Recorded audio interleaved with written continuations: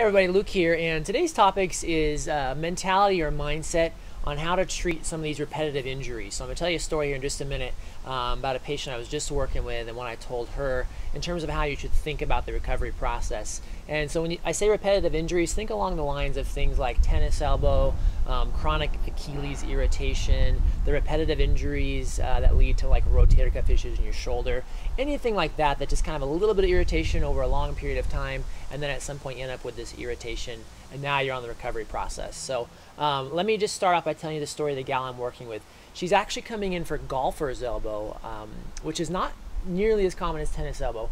So tennis elbow is that irritation along the outside of your forearm, typically like with gripping activities. When you think of it in terms of tennis, think of someone gripping a tennis racket and then hitting the ball with it, especially with a backhand. Golfer's elbow is on the inside of the elbow, and as luck would have it, she is a golfer, so it kind of makes sense how she got it. And so it's just irritation along these forearm muscles right here, especially by the inside bone on the elbow. So I'm working with her, and she's getting better slowly, nothing miraculous. She's probably been in for 5 visits or so, and we're doing mainly like some soft tissue work, deep tissue massage, stretching, and things like that, and it's getting there. She's still playing golf, so it's still kind of, she's still aggravating the elbow on a regular basis, and then with PT, we're trying to add to the healing process. And so I'm talking to her this week, and she says, well, you know, I think I'm gonna make it to my last visit, and you know, it's getting better slowly, and I'm gonna stop golfing soon, so I think I'm gonna be okay. She's a teacher, so she's going back to work soon, so golfing season is more or less gonna be over for her.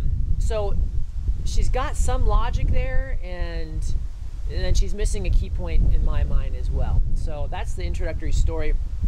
What I told her basically is when you look at repetitive injuries, you basically got a set of scales. So on one side, you have how much irritation you're causing to this injury.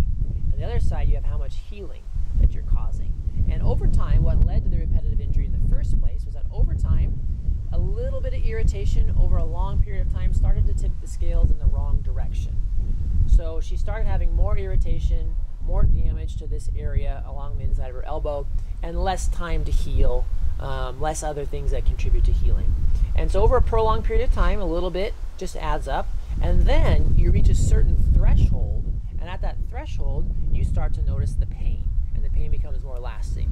So the repetitive injury has been building for several months, typically before people actually really feel it. Maybe mild, kind of intermittent here and there, but then it reaches a threshold, and then it starts really bothering you on a more consistent basis with consistent activities or more constantly.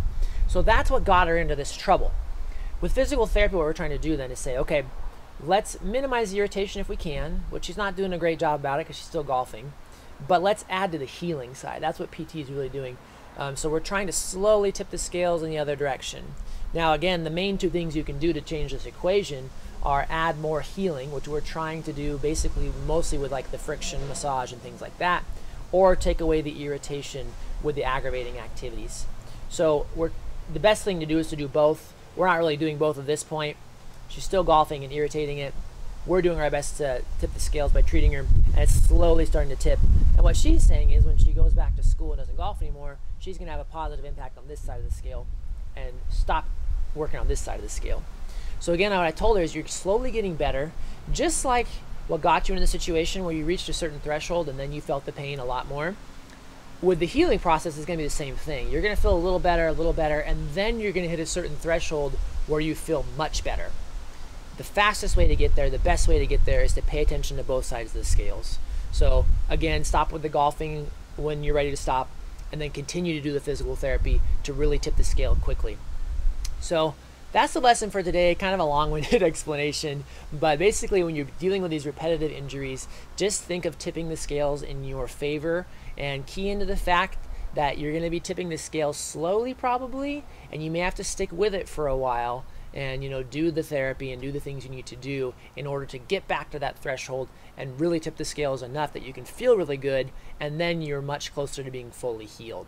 One last point you could probably kind of throw onto the end of that too is that saying when she reaches that threshold, she's going to be very tempted just to stop right then and there. It's kind of her personality, you know. She's one of those gals that's very active, kind of a do-it-yourselfer, works out a lot, doesn't really want to be in physical therapy, but who does? I mean, no one really wants to spend time with us, even though we're a great pleasure to be, working with, and that's great. But they don't really want to be there, take time out of their day, take probably some money out of their pocket, and we get that. So she's going to be very tempted at feeling 80% better and just having a little bit of pain here and there. She's going to be very tempted to quit PT at that point too. And if I do a good job, I'll kind of explain to her, don't get 80% better or 90% better and leave that extra little percentage hanging there, because that's gonna build later, and that 10 or 20% is gonna slowly start to tip the scales back again. So last little point there, get as close to 100% better as you can, and then get into maintenance mode or whatever you're doing there. So keep paying attention to both those sides of the scales. So minimize the irritation, maximize the healing. That's how you're going to make the quickest gains with any of these repetitive injuries, which again could be tennis elbow, golfer's elbow, repetitive rotator cuff injuries, Achilles injuries, IT band injuries, hip bursitis injuries, all sorts of these repetitive injuries.